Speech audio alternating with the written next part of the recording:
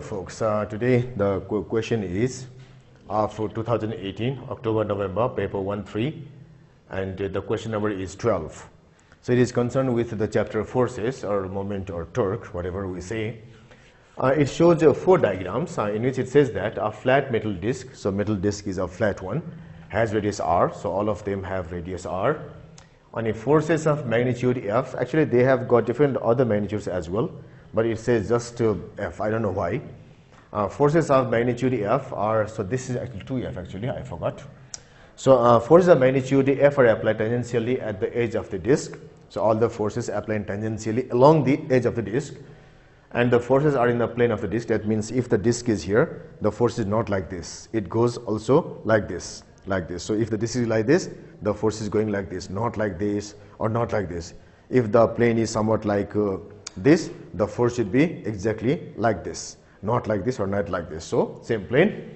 So we have to identify which arrangement of forces produces only a torque of magnitude 2Fr. So you have to identify the picture or the diagram in which these forces give a torque of 2Fr, and it says only. Only means there should be torque only, nothing else. There should be torque only, nothing else. Now let's go for the first diagram here. In the first diagram, the torque will be overall clockwise.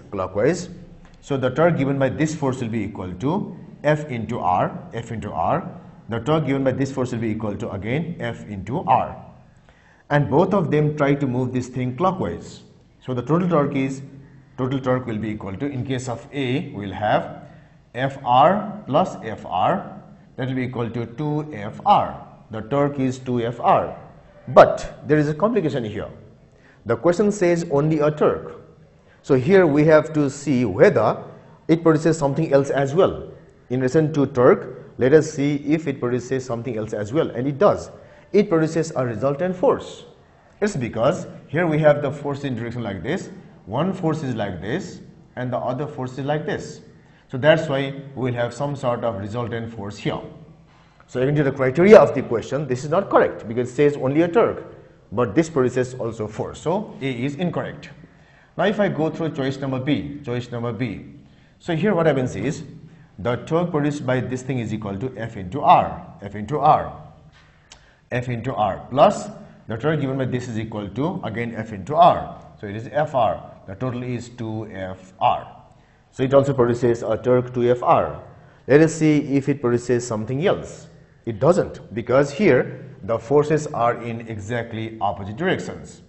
So if so, they will give zero force. They will give zero force, or they will give zero resultant force. So that's why it produces torque only, and it should be the correct answer. Let's go through others as well.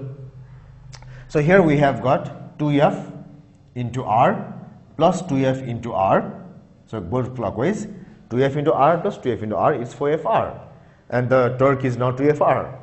Total is not 2Fr. And also it produces some force as well, resultant force, same as in case number A. And also it will be 2F into R. So 2F into R plus 2F into R, which will be equal to 4Fr. It doesn't produce any resultant force, but it produces a torque of 4Fr, which is not correct. So that's why choice number B should be the correct answer, as it produces only a torque and does not produce any linear force.